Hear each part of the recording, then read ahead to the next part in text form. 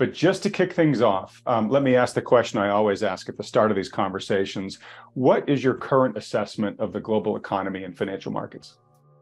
It's bad on at least two levels. The first level is, the year ahead. Are we going to have a recession or not? And it looks like we definitely are, for a few reasons. Here's some of the major high points that lead to a slowing economy in the next year. Consumers are totally tapped out.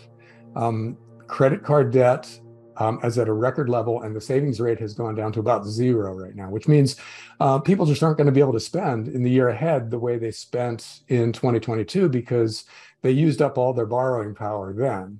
So that inevitably leads to a slowing economy.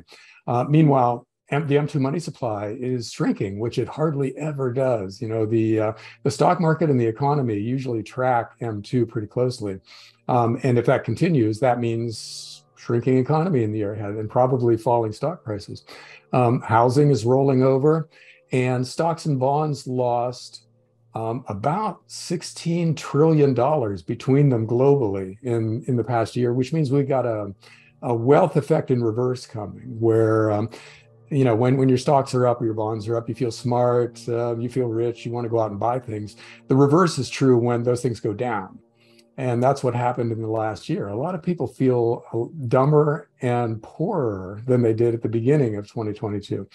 So that's liable to lead to, again, lower consumer spending and a slowing economy. So we almost certainly have a recession in the coming year. But that's not really the big story at all. The big story is that the underlying problems have not been fixed in any way, shape, or form. We're still running a structural deficit in the US of $1 trillion a year. In other words, we're taking on huge amounts of new debt continuously. And that's not going to go away because baby boomers are retiring. We want our Medicare and our Social Security now, and you're not going to be able to take it away from us, which means the government is going to have to spend more and more year after year, and they're just going to borrow the money. So deficit is going to grow. At the same time, interest rates are higher, which means all of our government debt has to be rolled over at higher and higher rates, which means higher and higher interest expense. So you put those two things together, and we're going to be adding a couple of $1 trillion a year to the debt, and it's going to be kind of a death spiral where we pay more and more interest on the debt that we're taking on, which leads us to take on even more debt. And it's not clear how we get out of that. That is something that could basically end the financial system as we know it, and in the not too distant future. So yeah, in general, I'm not optimistic about the near term or the intermediate term for the U.S. and the rest of the world. Okay. It's amazing how many of my charts you just tied into with your answer there. So let's dive in here. How to tackle this. Why don't we start with money supply? So as measured by M2 here in the US, I'll put up a chart here that's showing what we're talking about here. But the money supply after skyrocketing, in the wake of the pandemic, is now actually shrinking for the first time in this data set, which goes back to the late 50s, right? So really, it's something that we have not seen before as Americans, at least adult Americans, where we're seeing the actual pool of money start to shrink, and who knows how long-lived that'll be. But you wrote a book, John, called The Money Bubble. How material is this shifting into reverse right now in terms of the growth of M2? Well, it's potentially huge because so much leverage has been built up in so many different sectors of the global economy because money was so easy for such a long time. In other words, we were flooding the system with new cash and new credit year after year after year. And that made a lot of things possible that probably shouldn't have been possible. You look at SPACs and NFTs and most of the rest of the crypto space and big tech and government bonds. How did Italy take on the amount of debt that it took on? Only because there was so much money sloshing around in the global financial system. So all those guys and many, many other over-leveraged financial entities out there can only survive if new money is handed to them year after year after year. And that's changed now. All of a sudden, the amount of money in the system is shrinking, which means, as Warren Buffett says, it's only when the tide goes out that you find out who's been swimming naked. Well, the everything bubble, or the money bubble, as James Turk and I titled our book, that's a place where thousands and thousands, if not millions, of financial entities have been swimming naked. In other words, they can't function without tons of new money coming in, and they're going to be exposed as bad business models, as frauds, as all kinds of things that lead to bankruptcy in the next few years. So we're going to see all kinds of banks, hedge funds, and potentially governments implode because there isn't enough money to keep them going. And I would start with maybe Credit Suisse and Deutsche Bank, and go from there, because they're the kind of the poster children for this over-leveraged financial entity that needs new money to survive and is not going to get it in the year ahead, and what's going to happen.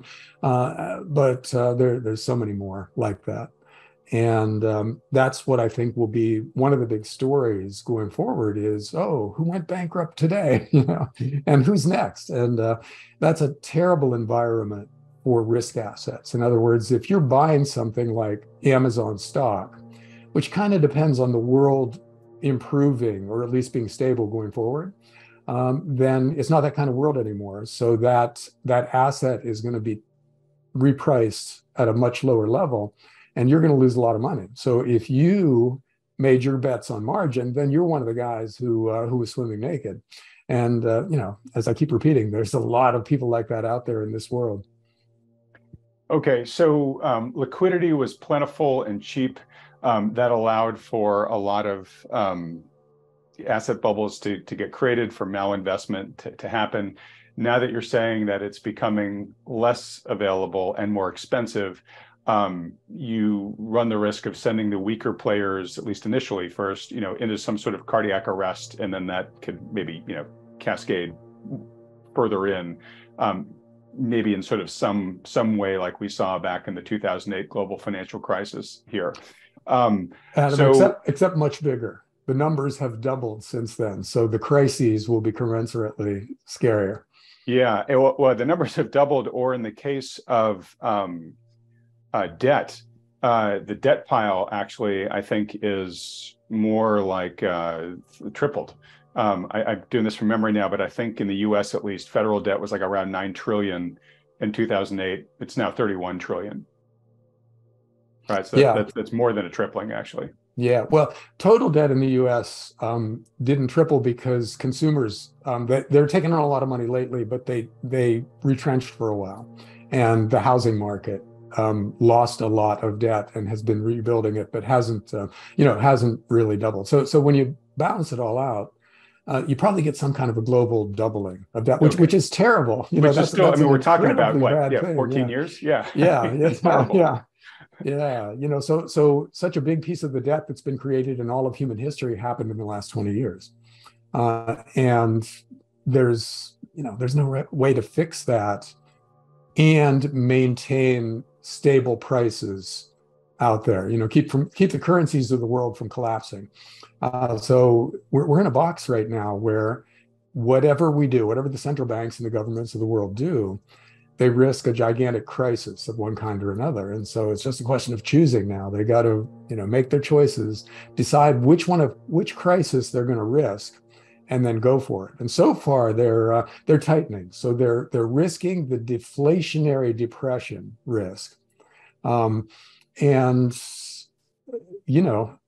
year like last year in terms of monetary tightening, we could be there, that it could happen.